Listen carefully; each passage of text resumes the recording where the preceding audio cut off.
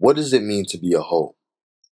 The dictionary states a garden tool or an especially promiscuous woman, known to have multiple partners, often synonymous with a prostitute.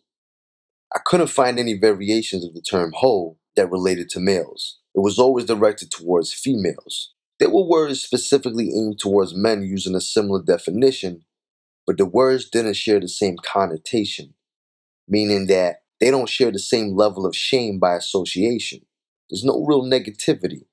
The word hoe is utilized as an offensive term directed at mainly females. But who decides what is deemed as promiscuous? Or how many is too many partners? And why does society not attribute this now to men? Men generally view female promiscuity based on how many men a woman has slept with.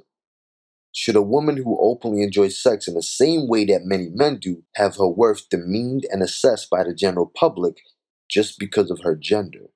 Hoe has become a common term for... I really hate to interrupt this video, but this is just a little 60-second teaser. Now, if you want to watch the rest of this, then you'll need to click the link in the description below.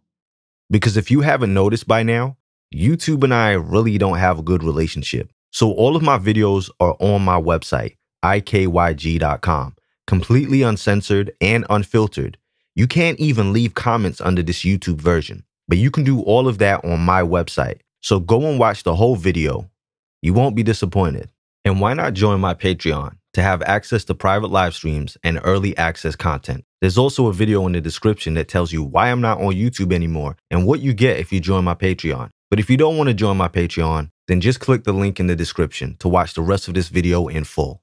Peace, love, and coconut oil. Hey man, that's racist.